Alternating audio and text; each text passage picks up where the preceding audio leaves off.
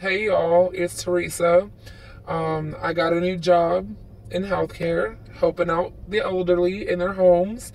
And today's message is going to be more about appreciation. There's a lot of less fortunate people out there, and I got to see that firsthand today. You know, everybody wants a fancy house, fancy clothes, cars, shoes, you name it. And there's people out there who don't have anything.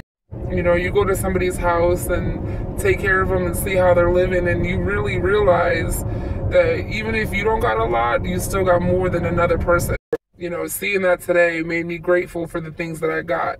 You know, my kids might not be wearing Nikes, but they got shoes on their feet. They might not have all the toys and stuff that they want, but they're lucky that they got stuff to play with. And I really am truly grateful for what my family has. You know, I saw this woman today and they got nothing.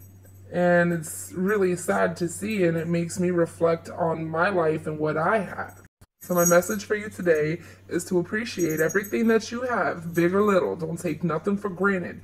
Just live your life, do the best that you can, and love it.